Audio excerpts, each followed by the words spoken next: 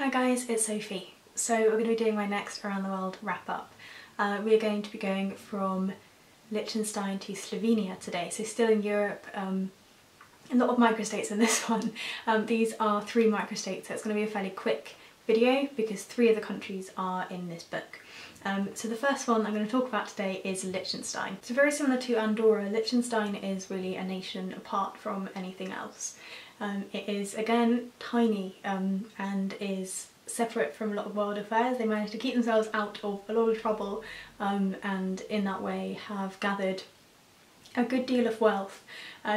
Liechtenstein, probably of all of the microstates, is the most like fairy tale like, I would say, in terms of, sort of isolated kingdoms and the idea of a family ruling over a people, so very much that kind of old idea of leadership.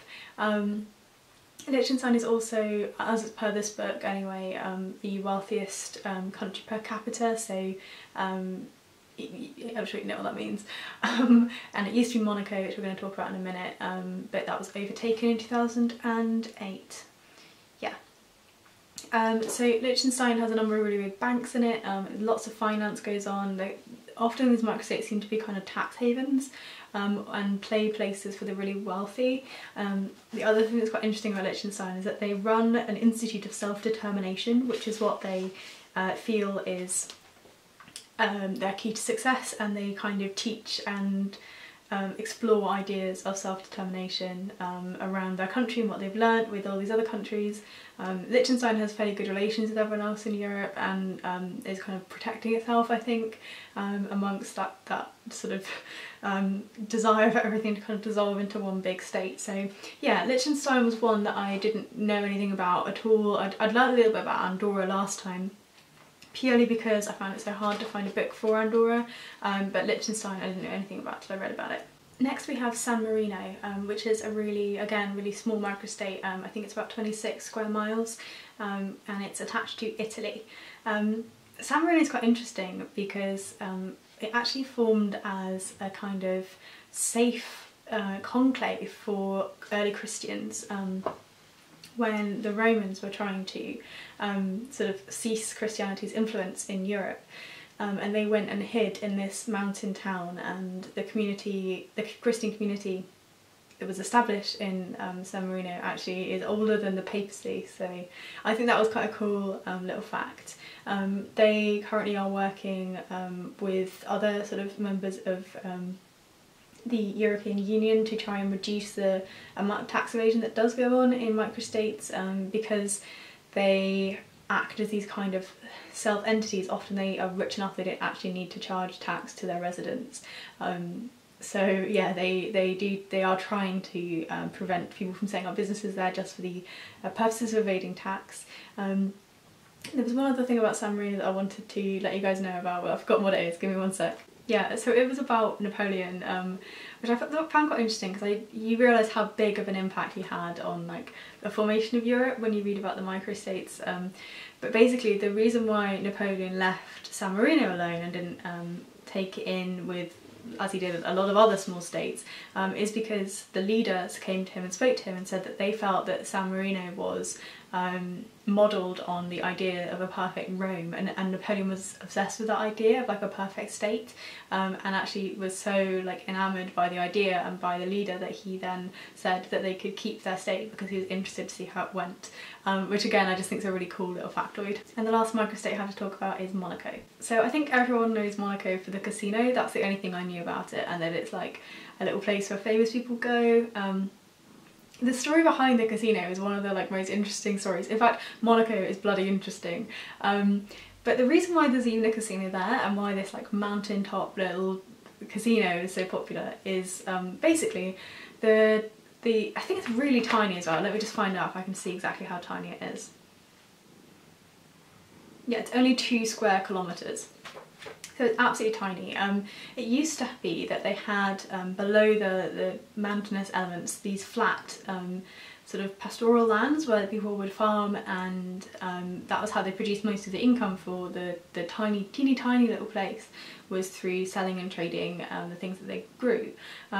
However, the land was lost to the country and it was subsumed into other countries, and they ended up with basically a a set of land that could produce nothing, and the leaders kind of got their heads together and thought, how can we find something that doesn't take up space but can produce enough money to keep a group of people alive? And they decided that they were going to make this luxury casino, so that is where the casino came from, which I think is really cool as an idea. A lot of the characters who are kind of in the history of Monaco, yeah, just sound awesome. Like, okay, so there's a woman called Antoinette, who was one of the princesses, and she was banished by her sister to prevent her from getting the throne. And she moved down the road and became a grande dame au chat, adopting stray felines from all around the neighbourhood. And she was eventually reconciled with the family when she was 90 years old. But so she basically just moved out and gathered loads of stray cats, which I think is wonderful. Okay, in 1992, a woman from California filed a paternity suit against Albert, who was another one of the prince, to say that he'd fathered enough of her children, and he in fact did. But they are illegitimate children and therefore can't gain the throne. But they just kind of go all over the place and just kind of make messes. And just, I don't know, it's just the kind of thing where you just feel like, what are you all doing? But yeah, it says that it has the most expensive real estate in the world at $56,000 per square metre. And it's the most densely populated of all countries. So yeah, that is all of the microstates, just little snippets really. As I say, there's not too much to go into here, but it was interesting to learn about some places I knew nothing about before. And next we have my pick for Italy.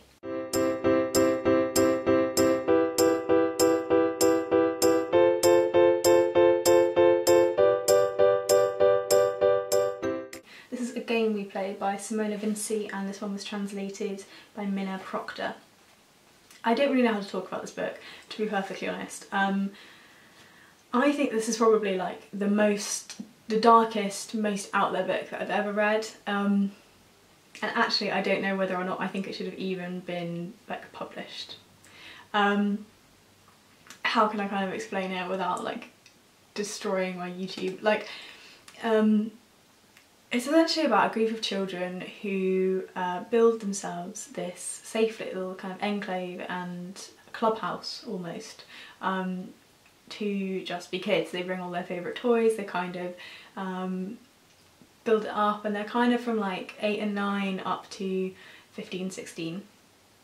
And one day one of the older boys brings in a cachet of porn into the clubhouse, and the children begin to explore sexuality as a group with some really, really disastrous consequences.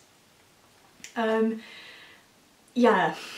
Yeah, I kind of wish I hadn't read it, to be honest. I did finish it, and I can understand why it caused such a fuss in Italy when it was published. It's all but disappeared from what I can see in terms of, I picked this one up in a used book sale, right near the beginning of Around the World actually, and I was just kind of at the stage where I still had loads of things I could pick up, and I was like, oh my god, there's one from Italy, I'll grab it.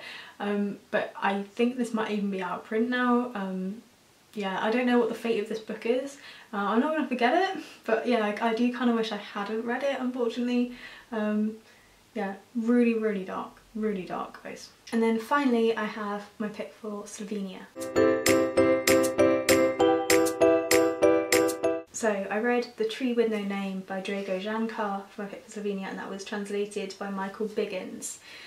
This book was not what I expected when I first started reading it. So if you watched my vlog of me and Foster doing very little, you'll see that it was quite funny to start with and quite light.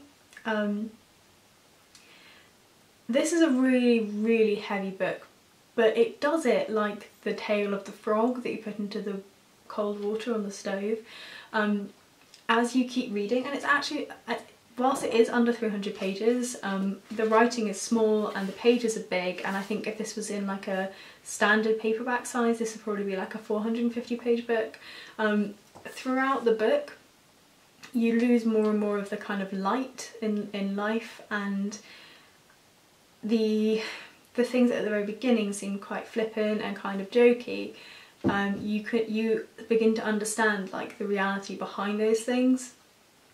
This is a book that in essence follows two kind of paths somewhat simultaneously. So our main character is someone who works as an archivist in a city in Slovenia, and his main job is to try and reconcile lost property and lost assets to people that were stripped of them during World War II. So he's trying to ensure that people who had all of their things stolen from them essentially get some of that back, and he does that by looking back at the property rights and things. But one day he stumbles across a story about a young woman who was beaten, raped and had her head shaved in the woods, and he thinks he might have known this woman when she was a younger woman. And he kind of becomes obsessed with finding out whether or not the woman who this happened to was someone he knew, and what happened in that life and what led up to that. And we follow the life of this woman through kind of the horrors of concentration camps and World War II, because of the way that he's drawn to her. I actually would recommend this. I think I'd recommend this if you want a really like honest look at how countries other than just like Germany and the UK were affected in World War II. Because I think it's easy to forget because of the way that, especially in the UK, things are taught in schools, that it was like such a global thing, and that there were pockets of awfulness and all different varieties going on all over the world. So this particularly focuses on the rift between Slovenian people. So it's a country that's fairly well split in terms of religious lines and allegiances, and it meant that in World War II it was like neighbour against neighbour, and it wasn't necessarily religious background motivated. It could just be like a social thing. But yeah, so it was really difficult to read. It took me quite a long time to read, despite being a fairly short one, just because it was such a heavy subject matter. And there are 2 or 3 scenes in here that I will remember for the rest of my life, I think. Because they are just so stark, and there's little details that feel so real. Yeah, so I would recommend this one, but to a very certain kind of reader, I guess. The author was, I think, exiled from Slovenia for his writing, and I don't know where he is now, but I'm pretty sure that he was either his books were banned or he was exiled for what he wrote about. So yeah, I think you should pick this one up if you're interested in it, but I completely understand if not. I'm really glad I read it, because it was something that I didn't know anything about at all, and I actually think it is, of all of the documentaries and podcasts and everything that I've read about World War II, like the most honest, raw depiction of concentration camps, which is obviously like a really dark topic, but you know, we need to go and learn about things sometimes. So those have been the next 5 books of my Reading Around the World challenge. I know the lighting's been a bit weird in this video. There is no natural lighting at all today, so I am very washed out by my artificial lights. I'm just trying to make sure you can see me. And this side is not quite as bright because we don't have any plug sockets over there. Hopefully that's been okay. Thank you guys for watching and commenting and just being engaged with this challenge.